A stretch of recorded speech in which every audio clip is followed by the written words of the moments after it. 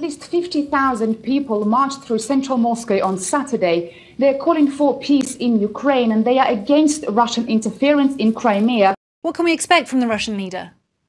Well, that's right. Vladimir Putin said that he will only respond after the results of the referendum in Crimea have been counted and have been declared officially. And that means that we can expect a statement from the Kremlin on Monday. At the same time of this rally, there was another one going on just around the corner. And this time, demonstrators were supporting the Russian president and they were supporting Crimea joining Russia. But this rally was much smaller. Vladimir Putin gave a very emotional speech.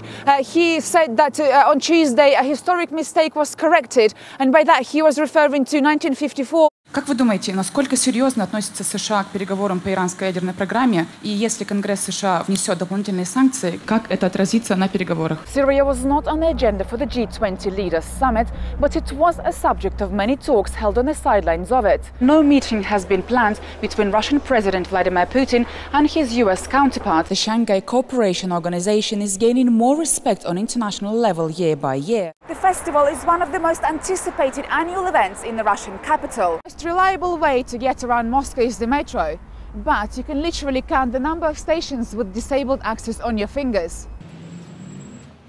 And while you might be able to get inside, it's not always guaranteed that you'll be able to get out on the other end. Last year, Russian tourists have spent $33 billion. Maslin says a great way to get out, have fun, eat until you burst and do something you wouldn't otherwise do. That's fun because it's going to be